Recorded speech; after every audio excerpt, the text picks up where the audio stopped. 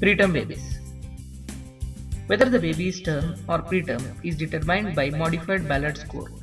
It is a physical as well as a neurological score. Coming to the skin, the stratum corneum is absent in the preterm.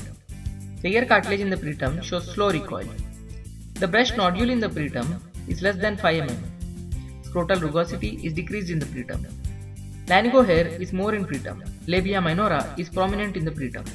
Plantar sole crease is less than 1/3 of the surface in preterm, and the tone is loose in preterm. Problems in a preterm baby will come from head to toe. Head. There is no direct relationship between preterm and mental retardation or seizures. Apnea. More than 80% in babies less than 28 weeks. That is called apnea of prematurity. The normal breathing is periodic breathing. It stops 3 to 5 seconds between breathing. If stopping time is greater than 20 seconds, with or without cyanosis, with or without bradycardia, it is called apnea of prematurity. Drug of choice is oral caffeine. Shaken baby. Presence with sudden pallor. There will be intraventricular hemorrhage. The cause is due to immature ependema and choroid plexus. So it is more common in babies less than 28 weeks and less than 1 kg. It presents with tonic seizure and bulging anterior fontanelle. Retinopathy of prematurity should be screened after 4 weeks of delivery. Minimum gestational age of 32 weeks. Heart, patent ductus arteriosus.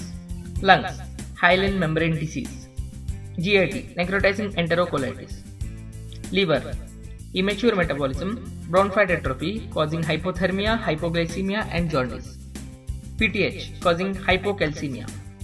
The mnemonic is Baby Friendly Hospital Initiative in a Medical Hospital, that is BFHIINAMH. Birth asphyxia, feeding difficulty, hypothermia, infection, intraventricular hemorrhage, necrotizing enterocolitis, apnea, metabolic acidosis and hypoglycemia and hypocalcemia. Feeding. If the baby is less than 28 weeks, feeding is through intravenous fluids. If it is between 28 to 32 weeks, by OG tube. If it is 32 to 34 weeks, spoon feeding, and if it is greater than 34 weeks, direct breastfeeding must be done.